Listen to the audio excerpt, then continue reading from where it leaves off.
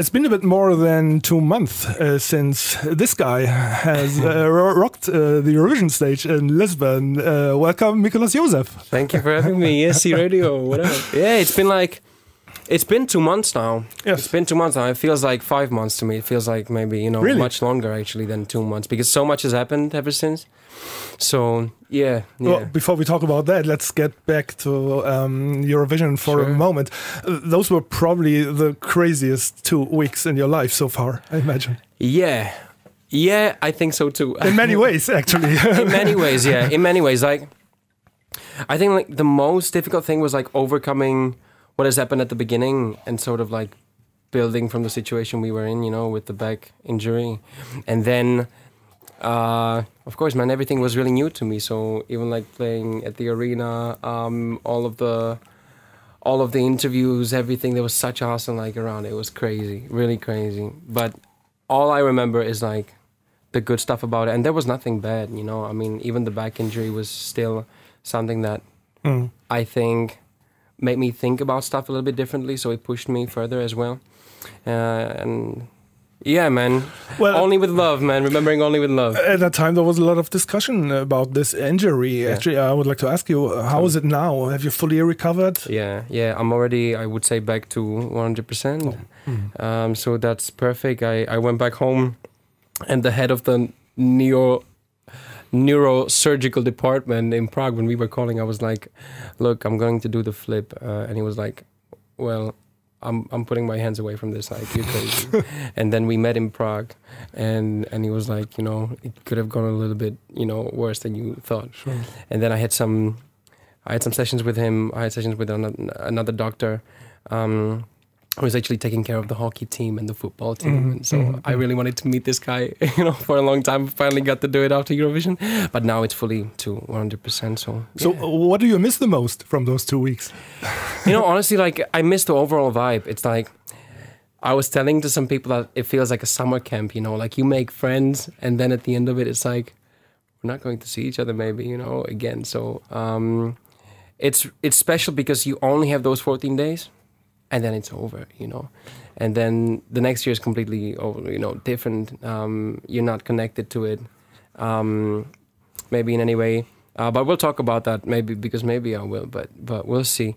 I made a lot of friends with many of the artists. I'm still in touch today, and with some of them I might be working together. So no, man, it's like it created bonds that last. So that's really cool about it, yeah. Yeah, so many things have happened since then. Among them, these 2 beautiful awards. I know, I got something from Eurovision at last, man. So thank you so much. First of all, it's really beautiful. Check this out. It's even like lighted, So best male artist and best song of the year, man. I mean, yes, really makes me happy because I had so much work with the song. Of course, we all wish to bring some trophies home from Eurovision. That didn't happen, so at least now I get to have this. I'd like to mention that this voting always happens after Eurovision every year, and it's a little different because, of course, we don't have the televoters here, but it's even more international because the radio listeners, we have people from Canada, US, South America, or Asia, even Asia. They voted, and so this is what came out. Perfect. So I know that Eleni won the best female artist of the year, and Madame Monsieur won the best group. Is that right? Yes. Am I the first one taking these babies home? Yes. Yeah. Come on, guys, you have to come here. No, actually, Madame Monsieur, they won't be in Germany anytime soon. Okay. And we send them the awards. Okay. So they received them meanwhile. Okay. So we will still have to meet Eleni for the best female. Oh yeah. I have to give her a call and tell her to come because it really feels special. Thank you so much, guys. Really. Thanks to everybody who voted. But really feeling, this is what I wanted to bring home from Eurovision. I got this. I think this one is actually like, man, it's heavy. It's heavy. It's really heavy. It is. Yeah, I know them. Yeah. I know how heavy they are. Thank you, guys. Yeah, really. I'm going to put it on my shelf. And so, but that's not all that happened since Eurovision. Tell us a bit more. I think you traveled to Greece. You were in London recently. So yes. Tell us a bit. Oh yes. I did the VMAs in Greece. I met Eleni there again. Also met Marcus and Martinez for the first time in one rehearsal dressing room. Yes, I went to London to negotiate a publishing deal. We'll see how that goes. And then a lot of live playing. I'll be going to Estonia now, then Vienna for recording a new song. On Friday, I'm releasing the Spanish version of Lie to Me. So we'll see how that goes. And then, yeah, I'm doing some songwriting also in Canada and some festivals, live gigs. Probably the next release will happen at like somewhere around September. So we've got that to do as well. So man, clock is ticking. Tell us about the Spanish version. It's quite interesting because, well, it's common in Eurovision that the artists record versions in other languages. Mostly they bring them already to Eurovision. Sometimes even the 5 or 6, 7 languages. Really? Yes. Oh yeah, yes. Oh yeah, that's right. Because I know that Sarah Alto did something like in every language. Yeah. But also official the whole song, and because I think she did just like a medley or something. I'm not sure. Oh yeah, that was a medley. But sometimes they really record the whole song in various languages, in French or whatever, Russian even sometimes. so yeah, how did this happen with the Spanish? Why Spanish? You know, I released the track, and even without it being at ESC, even like before I got to the whole ESC thing, I released the track and it got huge following from Spain. I don't know why. Nobody knows why. We didn't do any promotion there. Nothing was targeted. It just like Spanish people somehow reacted to it. And now, whenever you look at the statistics, it's like Spain. Always like among the top like 2 always. So I was thinking, come on, like I should probably, give back something to them or like respond to this in some way. So that's how Lie to Me in Spanish happened, which was a funny process because I wrote it I wrote it myself using actually a friend of mine who can speak Spanish. And we wrote it on Google Translator. Oh, really? Yeah, man, it was so bad. And of course, then it was like checked by native speakers. I have some friends over in Mexico and Spain as well. And it was sent back to me like, guys, like, you will have to change a few things here, So I did some re-recording, but hopefully now it's okay. So we'll see, man. That's interesting. The title will be the same still? Or? The title will be the same. I didn't even want to change the hook so much because I think that would take the spirit away from the song. What I did is that like I changed the verses, and it's not like I would translate it, word to word. I tried to create like a sequel or like a continuation of the track. So there is some new information. So does that involve any special promo now for Spain? Is that something planned for Spain? I hope I will get to Spain after Estonia. So because we have Spanish listeners, I assume that some of them would love to see you in Spain. Yeah, I know. Actually, when I'm talking like after Estonia, that means next week. so we'll still see how that goes. And I have yet that to announce, but would love to go at least to Madrid and to Barcelona and play there for the first time live. Of course, where else than in Spain? Yeah, it would be amazing. So we should talk about the album a bit. I think you were in Greece not only for these awards, this awards show. You also recorded in Greece? Yes. For the album? I was recording in Greece. It was actually for the Spanish version and then for another track. Because the next single is coming out quite soon. That I'm most excited about because, I wrote Lie to Me back in 2016. Now it's 2018, and for 2 years, like nobody has heard nothing from me. So there's been a lot of, I think, development, and nothing was heard yet, So I'm really looking forward to releasing that one, and then the album should come. We were talking to my recording company, Sony, and we're thinking like within a year it should be out. So that's coming quite soon as well. I mean, there is a lot of studio work to be done now. And I'm sure you've been discussing a kind of a concept for this album. What can we expect? Especially, I would like to speak about this song because you had some singles out in the Czech Republic before this Lie to Me. Yeah. And this was the first time, I think, that you used the trumpet as a very prominent feature in the song Lie to Me. Oh, yeah. So this means now the international crowd, they connect you maybe with this trumpet feature. So I wonder if you have that in mind for the album.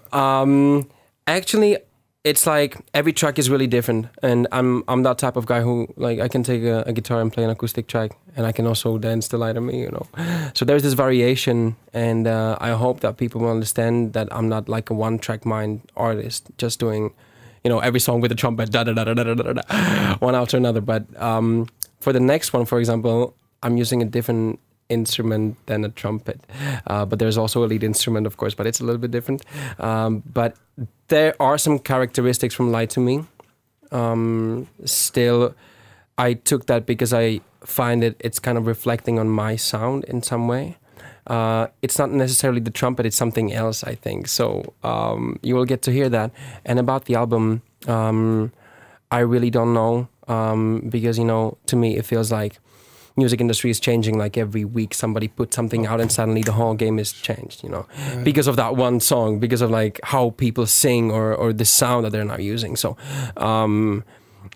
even if I had the album finished right now and if I was to release it in January, I know that the album would change like 10 times, so it's hard to talk about that. But what is important, that it's going to be me always. Even now when I'm writing with other people, I'm still involved all the time. So it's still my vision and still my sound. It's not other people writing for me and just me like being the top liner, I think that's really important. That would have been my next question, because so far all your songs were self-penned, all by yourself. Exactly. And now you will start working with other people? I already started working. I had my first ever songwriting session. That was in Vienna, and the guys were amazing. And I was really nervous, actually, before getting there, because I have my own way of writing songs. And that's very, very different, I think, to what people do, because I really like to take my time. Really take my time and really focus on it. And like, if I have I will have another 30 versions of this sound, and I'll be like every day picking the best ones. And other people work, I think, much more faster, much more... okay, yeah, we got that. Okay, let's move on. But it's kind of hard to implement that into the songwriting process. But the things that I was afraid of were like completely gone after like 10 minutes of the session. It's amazing, like to play an instrumental and just like vibe with two other guys, just like coming up with random melodies. So yes, it's still me. I'm still always present and everything. So I'm still producing. I'm still writing. And it's actually fantastic when you have a professional next to yourself coming up with an idea that you're going like, wow. So of course there are tracks on the radio that I wish I had written and I didn't. And you get to finally work with people like that and you're like amazed by what they can do. So I think it's even better than it was before, honestly. Like I didn't find it very easy writing everything on my own, producing everything on my own. It was really difficult. So far, Mikolas Josef has not exactly been known for ballads. How about ballads? I have like 3 ballads already written, just like me, and a guitar. And when I'm doing live gigs, I'm sometimes playing tracks that I did not officially release yet. Of course, like I already have them registered everywhere, and the process is done, but it's not out there yet. And when I'm playing them, like, you would be surprised about the response. It's really big. And of course, after Lie to Me, I was even thinking like, I'm gonna shock everybody and I'm gonna just go for it, just me and the guitar, and people are going like, who is this guy? Like, I don't know, like, he's not wearing glasses, no shirt on, no trumpet, man. But I will definitely do that sooner or later. I just don't think now it's the right time to be doing this. But yeah, I started out as a ballad guy, and I still see myself as a ballad guy, honestly. Okay, cool. Have you thought about a featuring thing? That's very common nowadays. That how about Mikolas Josef featuring Mr. or Miss Who? Or the other. Of course, we were thinking about it, and let's see how the next single goes, because there might be someone. We'll see if it's somebody from Eurovision. We're also talking among those people. Okay. And so maybe it's going to be just me. Well, you never know if you send a track over and the people have to connect to it and it has to work, So even though the person can be, I don't know, number 1 in the world, but if still the connection isn't there, it's not working. So we'll see. But yeah, we are talking. I can confirm that. Is there anyone that you... Well, apart from the Eurovision crowd, is there any artist that you would... that's a dream maybe for you to work with, that artist? You mean from this year? No, in general. From the music business in general. Well, I think, like, first of all, it was crazy going to London for publishing meetings all the way, like, to Greece and talking to labels there. Like, everybody watches Eurovision. Most of the people go and see it. and they're very much aware of what's going on. Like that was really crazy. And then when it comes to, you're probably asking about featuring, like which one of the people I would have on a track, and of course, it really depends on the track, I would say. So, of course, I would love to. I would love to have a song with Zibs, with Ari, with Eleni, and with Benjamin, and with many other people. But they have to fit to the song, and they have to like love it from the moment they hear it. Otherwise, it's not working. So, yeah, man, we'll see. Okay, so before we get to hear a bit of singing, playing, guitar player here too. One last question: would you do Eurovision again? Good question. We're already thinking about it, and I'm receiving a lot of messages to go there. I can imagine.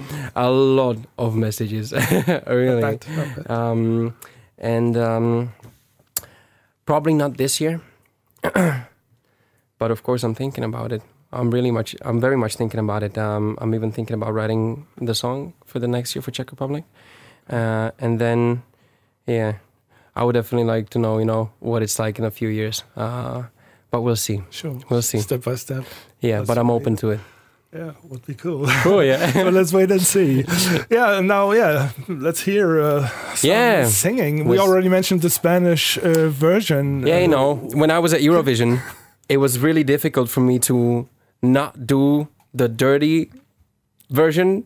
So every time it came to the part where I was like not supposed to swear, I really had to switch my brain on. Oh. And now I'm always thinking about the Spanish version. So maybe I'm gonna, I don't know.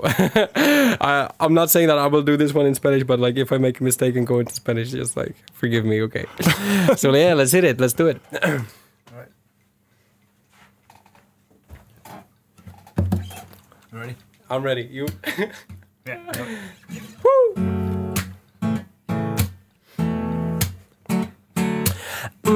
Oh, she a good girl at home, but her skirt goes up like Marilyn Monroe's. Papa likes the drama, mama harder than lava. Rocking high heels, proud of her face like Madonna. By the way she moved, got me making a puddle. Baby, I already knew you would be nothing but a trouble. And everybody knows she never loved for real. Honey bunny up on my wannabe. I know you bubble bone is bamboo when you were still seeing me. Oh well, he didn't even know. But goddamn, come and count to 3. Ahora estoy en fuego, guapa, mírame, you lie to me. Lie to me, oh baby, come a little closer. Lie to me, oh baby, lean up on my shoulder. Lie to me, I get down on my body, love me like it was always meant to be. And now you love somebody new, I always knew. So come and give it to me.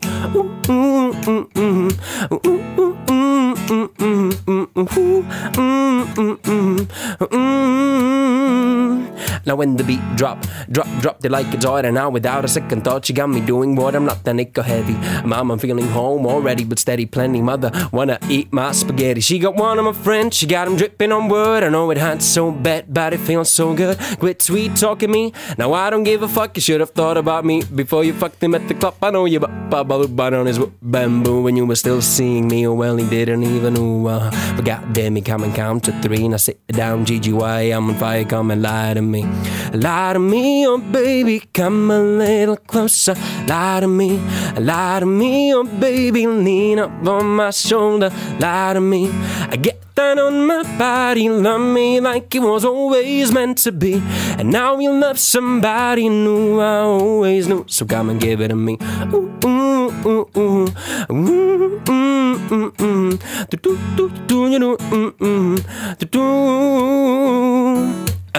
You know I like it when you la la la, you look so good. When you la la la, set my camel in the moon. When you la la la, when you la la la to me, oh baby, come a little closer. Lie to me, oh baby, lean up on my shoulder. Lie to me, I get down on my body, love me like it was always meant to be. And now you love somebody new, I always knew. So come and give it to me. Yay, we did it. Hey. That was the first time we're doing it together. I think you say, man. Yeah. First time we're doing it all the time. Yeah. Very cool. Very cool. Thank you very much, Mikolas Josef. Thank you so much for having us. Thank you for being here. And congratulations again on these awards. Thank you. I'm excited. No, thank you for having us. It's good, that people are still into it 2 months after it's gone, and it's not like, okay, ciao, it's done now. So first of all, thanks to everybody who voted. This made me really, really happy. I received the best male artist and the best track of this year. So, guys, this of course is going to go somewhere on my wall. And wishing all the best to ESC Radio. Keep listening, keep voting, take part, and make people happy. So, yeah, thank you, guys. Okay,